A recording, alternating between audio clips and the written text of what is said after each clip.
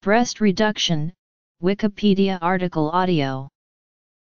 Reduction mammoplasty is the plastic surgery procedure for reducing the size of large breasts. In a breast reduction surgery for re-establishing a functional bust that is proportionate to the woman's body, the critical corrective consideration is the tissue viability of the nipple-areola complex, to ensure the functional sensitivity and lactational capability of the breasts. The indications for breast reduction surgery are threefold: physical, aesthetic, and psychological. The restoration of the bust, of the woman's self-image, and of her mental health. In corrective practice, the surgical techniques and praxis for reduction mammoplasty also are applied to mastopexy. Presentation. Medical history. The woman afflicted with macromastia presents heavy, enlarged breasts that sag and cause her chronic pains to the head, neck, shoulders, and back. An oversized bust also causes her secondary health problems, such as poor blood circulation, impaired breathing, chafing of the skin of the chest and the lower breast, brassiere strap indentations to the shoulders, and the improper fit of clothes. In the woman afflicted with gigantomastia, the average breast volume reduction diminished her oversized bust by 3 brassiere cup sizes. The surgical reduction of abnormally enlarged breasts resolves the physical symptoms and the functional limitations that a bodily disproportionate bust imposes upon a woman, thereby it improves her physical and mental health. Afterwards, the woman's ability to comfortably perform physical activities previously impeded by oversized breasts improves her emotional health by reducing anxiety and lessening psychological depression. The medical history records the woman's age, the number of children she has borne, her breastfeeding practices, plans for pregnancy and nursing of the infant, medication allergies, and tendency to bleeding.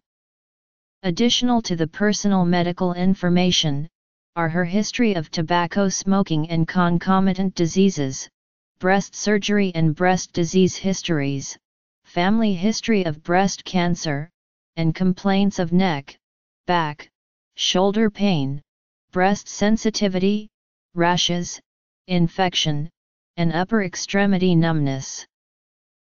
The physical examination records and establishes the accurate measures of the woman's body mass index, vital signs, the mass of each breast, the degree of inframammary intertrigo present, the degree of breast ptosis, the degree of enlargement of each breast, lesions to the skin envelope, the degree of sensation in the nipple-areola complex, and discharges from the nipple. Also noted are the secondary effects of the enlarged breasts, such as shoulder notching by the brassiere strap from the breast weight, kyphosis, skin irritation, and skin rash affecting the breast crease. A woman develops large breasts usually during thelarchy, but large breasts can also develop postpartum, after gaining weight, at menopause, and at any age. Whereas macromastia usually develops in consequence to the hypertrophy of adipose fat, rather than to milk gland hypertrophy. Moreover, many women are genetically predisposed to developing large breasts, the size and weight of which often are increased either by pregnancy or by weight gain, or by both conditions. There also exist iatrogenic conditions such as post-mastectomy and post-lumpectomy asymmetry. Nonetheless, it is statistically rare for a young woman to experience virginal mammary hypertrophy that results in massive, oversized breasts, and recurrent breast hypertrophy. Cause: the abnormal enlargement of the breast tissues to a volume in excess of the normal bust-to-body proportions can be caused either by the overdevelopment of the milk glands or of the adipose tissue, or by a combination of both occurrences of hypertrophy. The resultant breast volume increases can range from the mild to the moderate to the severe. Macromastia can be manifested either as a unilateral condition or as a bilateral condition that can occur in combination with sagging, breast ptosis that is determined by the degree to which the nipple has descended below the inframammary fold.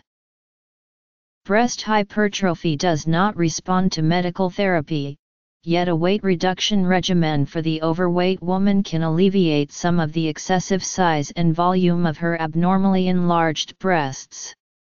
Physical therapy provides some relief for sufferers of neck, back, or shoulder pain.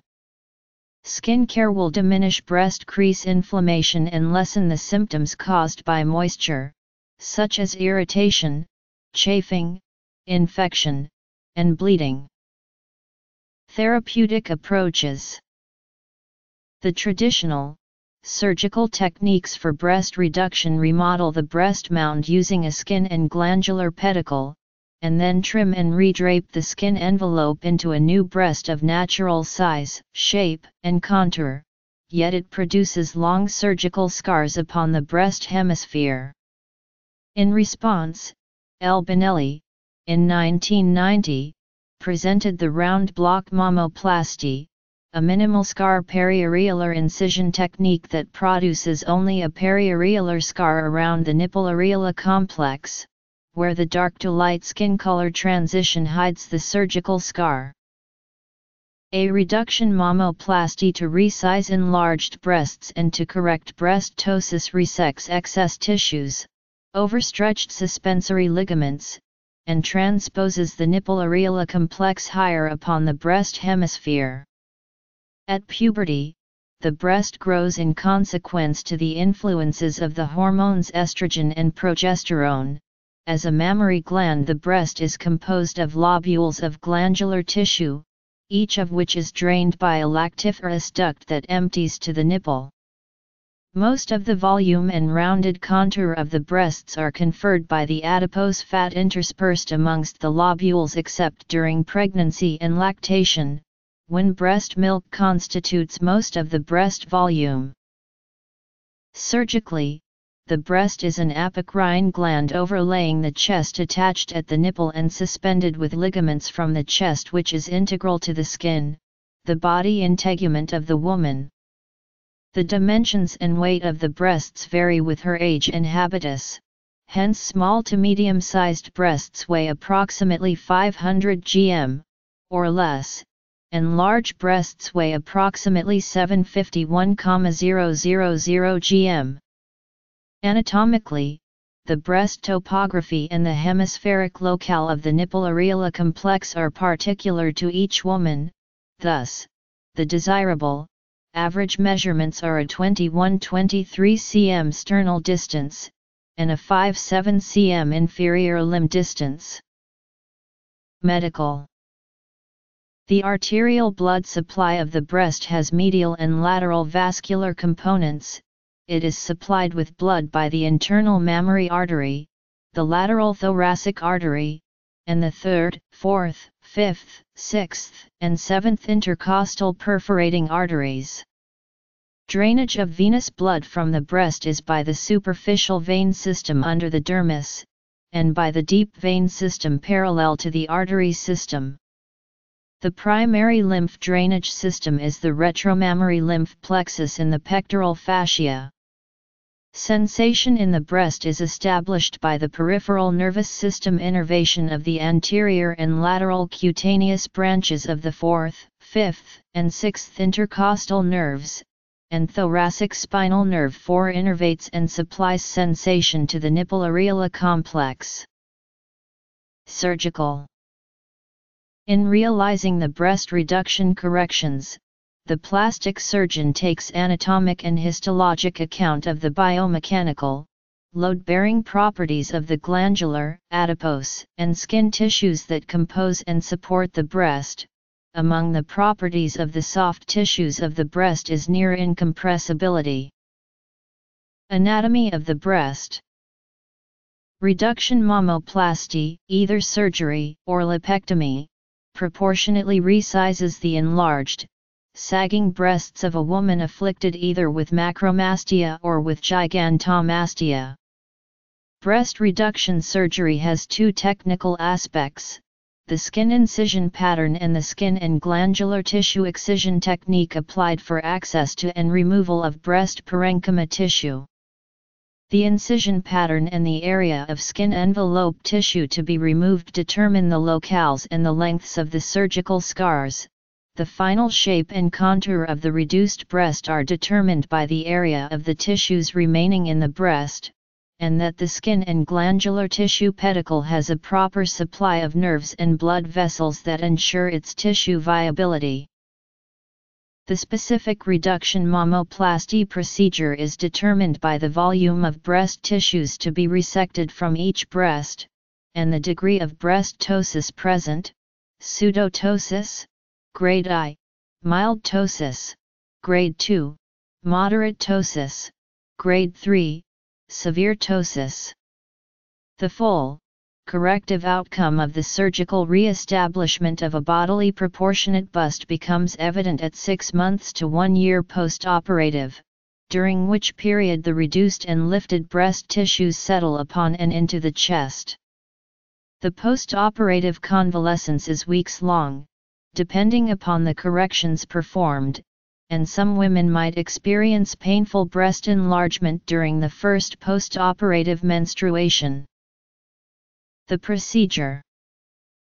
Breast reduction surgery cannot be performed if the woman is lactating, or has recently ceased lactating, if her breasts contain unevaluated tissue masses, or unidentified microcalcifications, if she is suffering a systemic illness, if she is unable to understand the technical limitations of the plastic surgery, and her inability to accept the possible medical complications of the procedure.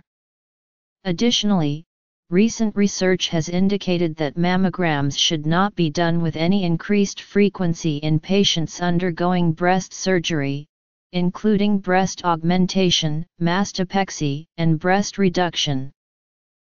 The inferior pedicle features a blood vessel supply for the nipple-areola complex from an inferior, centrally based attachment to the chest wall.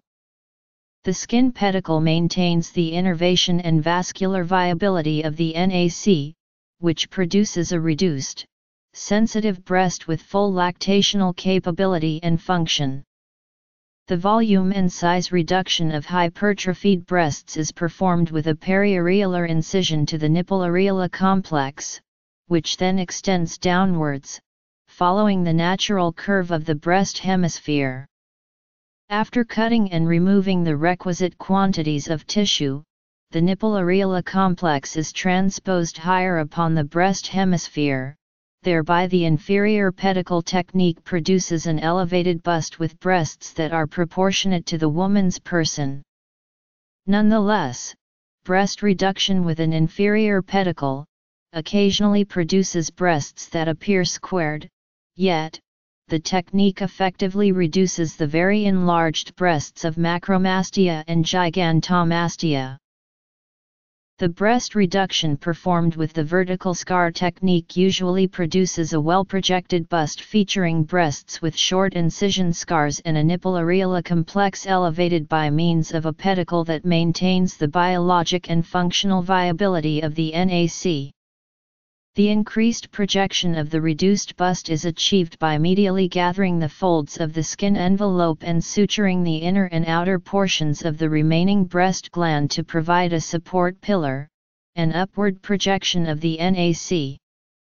The vertical scar reduction mammoplasty is best suited for removing small areas of the skin envelope and small volumes of internal tissues from the lateral and the inferior portions of the breast hemisphere, thus the short incision scars. The breast reduction performed with the horizontal scar technique features a horizontal incision along the inframammary fold and a nipple-areola complex pedicle. To elevate the NAC, the technique usually employs either an inferior pedicle or an inferior lateral pedicle, and features no vertical incision. The horizontal scar technique best applies to the woman whose oversized breasts are too large for a vertical incision technique, and it has two therapeutic advantages: no vertical incision scar to the breast hemisphere, and better healing of the periareolar scar of the transposed NAC. The potential disadvantages are box-shaped breasts with thick incision scars, especially at the inframammary fold. The breast reduction performed with the free nipple graft technique transposes the nipple areola complex as a tissue graft without a blood supply, without a skin and glandular pedicle. The therapeutic advantage is the greater volume of breast tissues that can be resected to produce a proportionate breast. The therapeutic disadvantage is a breast without a sensitive nipple areola complex, and without lactational capability. The medically indicated candidates are the woman whose health presents a high risk of ischemia of the nipple areola complex, which might cause tissue necrosis, the diabetic woman, the woman who is a tobacco smoker, the woman whose oversized breasts have an approximate NAC to IMF measure of 20 cm, and the woman who has macromastia, requiring much resecting of the breast tissues. Composition. The breast reduction performed with the liposuction-only technique usually applies to the woman whose oversized breasts require the removal of a medium volume of internal tissue, and to the woman whose health precludes her being under the extended anesthesia usual to surgical breast reduction operations. The ideal lipectomy candidate is the woman whose low-density breasts are principally composed of adipose tissue, have a relatively elastic skin envelope, and manifest mild ptosis. The therapeutic advantages of the liposuction-only technique are the small incision scars required for access to the breast interior, hence, a shorter post-operative healing period for the incision scars. The therapeutic disadvantage is limited breast reduction volumes. Blood supply and innervation. The medical treatment records for the reduction mammoplasty are established with preoperative, multi-perspective photographs of the oversized breasts, the sternal notch to nipple distances, and the nipple to inframammary fold distances. The woman is instructed about the purposes of the breast reduction surgery, the achievable corrections, the expected final size, shape, and contour of the reduced breasts, the expected final appearance of the breast reduction scars, possible changes in the sensation of the nipple areola complex, possible changes in her breastfeeding capability, and possible medical complications. The woman also is instructed about post-operative matters such as convalescence and the proper care of the surgical wounds to the breasts. Incision plan delineation to the breasts of the standing patient. The plastic surgeon delineates the mosque dome skin incision plan, and the area representing the superior pedicle, the breast midline, the inframammary fold, and the vertical axis of the breast, beneath the IMF. The upper edge of the nipple areola complex is marked slightly below the IMF level, and a semicircle of 16 cm maximum diameter. In relation to the vertical axis, the mosque dome incision plan displaces the breast to the middle and to the side.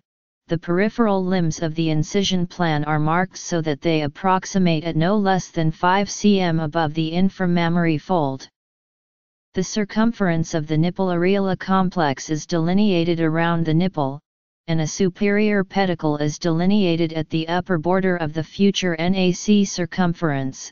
The incision plan delineation continues down as a cone, and around the marked circumference. The patient is laid supine upon the operating table so that the surgeon can later raise her to a sitting position that will allow visual comparison of the drape of the breasts, and an accurate assessment of the post-operative symmetry of the reduced and lifted bust. Afterwards, the pedicle epidermis surrounding the NAC is cut, and adipose tissue is liposuctioned from the breast. The medial, lower, and lateral segments of the breast are resected, by undermining the skin below the lower curved line. Then, the nipple areola complex is transposed higher upon the breast hemisphere. The pillars of parenchymal tissue are approximated, and the skin envelope is sutured. There is no evidence to support using drains during breast reduction surgery. The woman is instructed to resume her normal life activities, and to eat a light diet, post-operative, on the day of the breast reduction surgery, to resume washing in a shower at 1 day post-operative, to avoid strenuous physical activity, and to wear a sports brassiere. The convalescence regimen is for 3 months post-operative. She is also informed that the wrinkles at the bottom of the vertical limb of the scar usually resolve and fade within 1-6 months post-operative, yet some cases might require surgical revision of the vertical scar. Scheduled follow-up consultations ensure a satisfactory outcome to the breast reduction surgery, and facilitate the early identification and management of medical complications. Mechanical structures of the breast. Surgical procedures. General. Contraindications. The post-operative complications occurred included seroma, wound dehiscence, hematoma, whereas partial NAC necrosis occurred in 10% of the reduced breasts, yet, after refinement of the Leger technique, the study vertical mammoplasty, early complications after 250 personal consecutive cases, reported a reduced incidence rate of 7.0% in the 324 breast reductions performed in 167 patients. Moreover, the incidence of such post-operative complications is greater among the women whose breasts required large volume resection of the parenchyma, in women who were obese, in women who were tobacco smokers, and in young women. Furthermore, wound dehiscence, epidermolysis, adipose tissue necrosis, and infection occur less among women who undergo Leger technique breast reduction, than among women who undergo a periareolar, anchor pattern breast reduction, or an inferior pedicle breast reduction. Nonetheless, bottom edge asymmetry occurs more among Leger technique patients. The revision surgery rates can be up to 10%. Moreover, the liposuctioning of the breast does not increase the rate of local medical complications. Decreased NAC sensitivity occurs in 10% of the women, and total NAC insensitivity occurs in 1.0% of women. While fat cells suctioned via liposuction are permanently gone, after a few months overall body fat generally returned to the same level as before treatment. This is despite maintaining the previous diet and exercise regimen. While the fat returned somewhat to the treated area, most of the increased fat occurred in the abdominal area. Visceral fat, the fat surrounding the internal organs, increased, and this condition has been linked to life-shortening diseases such as diabetes, stroke, and heart attack. The reliability of the lipectomy procedure was confirmed in 2 studies, tumescent technique, tumescent anesthesia and microcannular liposuction reported that tumescent liposuction is a reliable reduction mammoplasty procedure, which yields consistent results of size, appearance, and texture of the reduced volume breasts, and the study breast reduction with liposuction, about a 250-woman cohort, reported that the application of tumescent liposuction, as the sole reduction mammoplasty procedure, yielded consistent results wherein none of the patients had loose breast skin envelopes, irregular breast shape, permanent loss of sensation, scars, tissue necrosis, or infection. The reduction of oversized breasts by liposuction only is indicated when a minor to moderate volume reduction is required, and there is no breast ptosis to correct. However, in a 2001 study of 250 patients, nipple and breast elevation of between 3 cm and 15 cm was reported. Further indications for lipectomy are presented by the woman who requires a large volume reduction, and wants unscarred, sensate breasts, yet will accept a degree of ptosis, the woman who requires a secondary mammoplasty to correct an asymmetric breast, by up to 1 brassiere cup size, and the girl afflicted with virginal breast hypertrophy, as a temporary procedure performed before the conclusion of her thelarchy, given the hypertrophy's high rate of recurrence. Breast reduction by liposuction only cannot be performed upon a woman whose mammogram indicates that the oversized breast is principally composed of hypertrophied milk glands.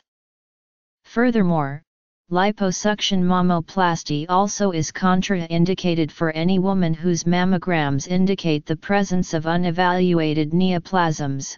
Likewise, the presence of a great degree of breast ptosis, and an inelastic skin envelope. Consultation: the plastic surgeon evaluates the elasticity of the skin envelope of each breast, and determines the degree of breast ptosis present. The woman is informed of the alternative, surgical reduction techniques available for diminishing her oversized breasts, of the consequent surgical scars, of the possible loss of breast sensation, of the possible impairment of lactation capability, and of the possible impairment of breastfeeding functions. The woman is further informed of the possible medical complications, and is shown surgical photographic records of the average outcomes of breast reduction surgery. The surgeon answers the woman's questions to assist her in establishing realistic expectations about the breast reduction outcome possible with a lipectomy procedure, and that, should lipectomy not satisfactorily reduce the volume of her breasts, a secondary, surgical breast reduction procedure can be performed later. The measures of the bust: a liposuction mammoplasty procedure does not feature a surgical incision plan delineated upon the woman's breasts, chest, and torso. Yet the measures of the bust are established in order to determine the required degree of correction. Thus, with the patient sitting erect, for each breast, the surgeon records the jugular notch to nipple distances, the nipple to inframammary fold distances, and any asymmetries. Afterwards, the anesthetized patient is laid supine upon the operating table, with her arms laterally extended in order to fully expose the breasts. Inferior pedicle technique. Anesthetic preparation to limit bleeding during the liposuction. The proper degree of vasoconstriction of the breast's circulatory system is established with an anesthetic solution that is infiltrated to the deep and the superficial planes of each breast. Using a blunt tip, multi-perforation cannula, the anesthetic infiltration begins at the deep plane of the breast, and continues as the cannula is withdrawn towards the superficial plane of the breast. The entire area of the breast is infiltrated with the anesthetic solution until the tissues become tumescent. Moreover, as required by the patient's physique, an intravenous pressure bag can be applied to hasten the infiltration. After the anesthetic has numbed the breast, the plastic surgeon begins the lipectomy breast reduction. The surgeon effects a stab incision just above the lateral aspect of the inframammary fold, piercing the skin 2 cm above the inframammary fold, in the midline. The pre-tunneling is performed with the blunt tip, multi-perforation cannula used to infiltrate the anesthetic solution to the breast tissues. A blunt tip, 4 mm cannula, connected either to a medical-grade vacuum pump or to a syringe, is used to aspirate the adipose fat. The cannula is maneuvered laterally, beginning in the deep plane of the breast and concluding in the superficial plane of the breast. The adipose fat sucked from the breast is a yellow, fatty, bloodless fluid. The liposuction concludes upon drawing the required volume of fat, or when the fat becomes bloody. After the liposuction, the superficial layer of adipose fat is undermined with a blunt tip, 3 mm cannula. The breast ptosis is corrected by stimulating the controlled retraction of the incision scar, by undermining the superficial fat of the medial and the lateral upper areas of the breast. The maneuver tightens the skin envelope of the breast. Procedurally, the liposuction-only breast reduction procedure concludes with the application of an elastic, foam tape dressing that molds the reduced breast into its new shape, and lifts it higher upon the chest. 2. Vertical scar technique. 3. Horizontal scar technique. 4. Free nipple graft technique. Technical note: for the reduction of very enlarged breasts, the plastic surgeon makes a supplementary incision just above the medial aspect of the inframammary fold. Procedurally, the placement of said incision later allows converting the lipectomy breast reduction procedure into an inferior pedicle breast reduction surgery, if liposuction proved inadequate to satisfactorily reducing the volume of the very enlarged breasts. The patient is discharged from hospital either the same day or the day after the breast reduction operation. Because the liposuction-only procedure featured only a few, small, surgical incisions, the woman quickly recovers her health, usually resuming daily life activities at 14 to 28 days post-operative when the breast molding dressings are changed. She also resumes her personal hygiene regimen to include washing under a water shower. In the initial convalescence period, the surgical incision wounds are inspected at 1 week post-operative, during which time the woman has continuously worn a strapless brassiere to contain and immobilize her corrected breasts. Afterwards, she continuously wears a strapped brassiere for 30 days after the breast reduction operation. Early complications include infection and hematoma. Late complications include an unsatisfactory breast volume reduction that might require either surgical or liposuction revision. As with other liposuction procedures, the final result of a liposuction-only breast reduction becomes evident at 6 months post-operative, although the edema usually subsides at 2-3 weeks post-operative. To date, no incidence of tissue necrosis has been reported. Likewise, there have been few reports of lessened nipple sensation. Generally, the long-term rate of patient satisfaction is high, provided that the indications for the liposuction-only technique are abided with proper patient selection. V. Liposuction-only technique. Surgical techniques. Preoperative matters. Operative technique. Notes. Postoperative matters. Complications. Liposuction-only technique. Indications. Contraindications to. Preoperative matters to. Operative technique to. Postoperative matters to. Convalescence. Complications to.